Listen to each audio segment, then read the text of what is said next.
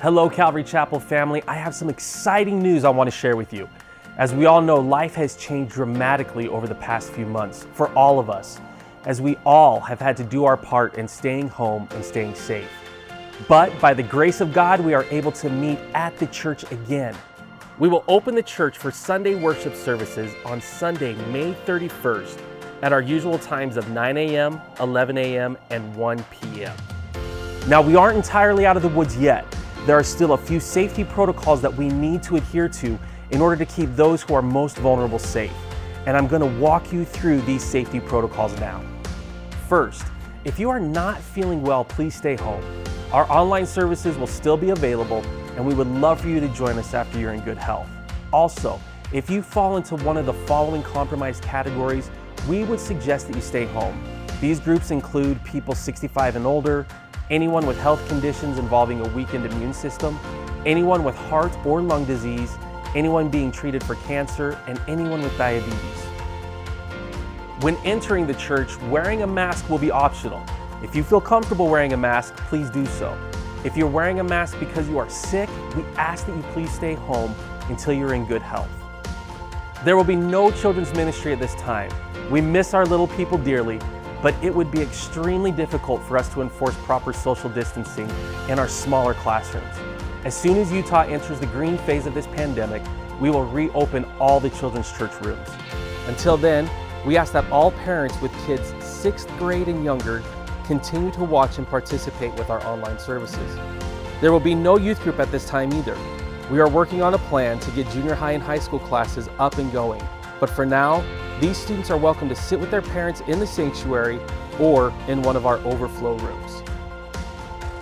When arriving to the church for services, we ask that you only use the north doors to enter and only use the southeast doors to exit.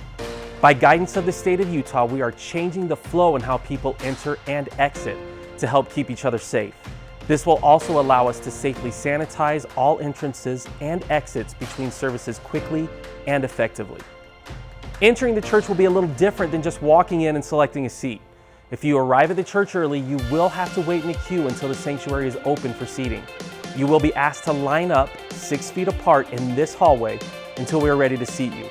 Once the sanctuary has been cleared and sanitized, ushers will escort families to their seats. In order to keep the seating process smooth, we ask that you not enter the church until everyone in your party has arrived. Seating will be done by ushers starting from the front of the sanctuary to the back. Please follow the usher's instructions and sit where you are directed. After you've been seated, ushers will place X's in the seats next to you in order to allow for proper social distancing. Once you have been seated, please do not change seats. We understand that you may want your usual seat, but this process will allow us to seat the sanctuary quickly and efficiently. The deli and bookstore will be closed during these times as well. Once Utah opens to the green phase, we will reopen these popular Calvary Chapel hangout spots. During service, no Bibles will be handed out. It will be too difficult for us to sanitize each Bible after every service, so please bring your own. Church Wi-Fi will be available for you to use, so download your preferred Bible app so that you can follow along. The Wi-Fi password will be posted at the entrance of the wait line and at the welcome desk as you enter the sanctuary. Also, we will not be passing collection baskets for tithes and offerings. You can still give by utilizing the Calvary Chapel app or by dropping your offerings off in the giving boxes at the back of the sanctuary. Our giving kiosks will be back online as well, so be sure to visit those spots to give.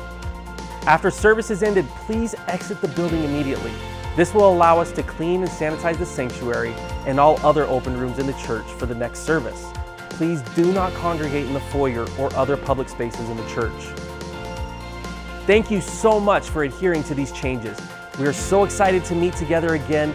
If you have any questions, please call the church office or leave a comment below. I look forward to seeing and worshiping with each of you again.